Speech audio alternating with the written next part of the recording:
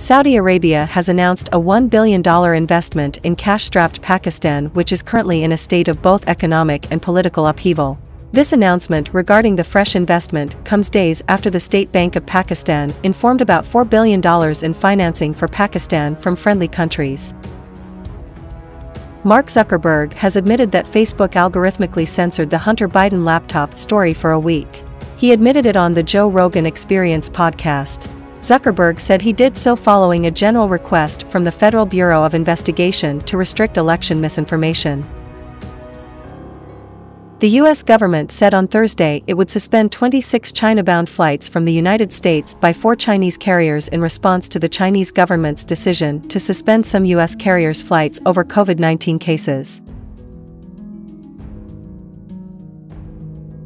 Myanmar's military authorities have arrested the UK's former ambassador to Myanmar, Vicky Bowman, and her husband. She has been accused of venturing outside the registered areas, and her husband helping her. They could be jailed for up to 5 years for the offense.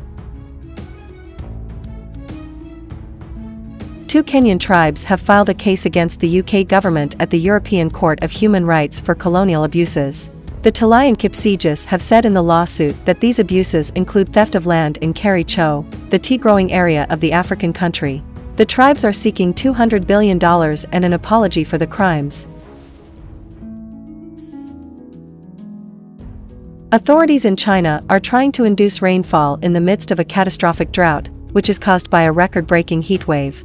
The country is intending to utilize cloud seeding to generate rain in an effort to alleviate the drought conditions in nearly half the country, including the Yangtze River Basin.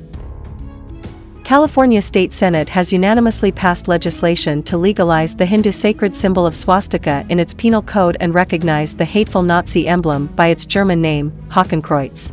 The legislation makes California the first state to recognize the swastika as a sacred symbol for Hindus, Buddhists, and Jains in its penal code.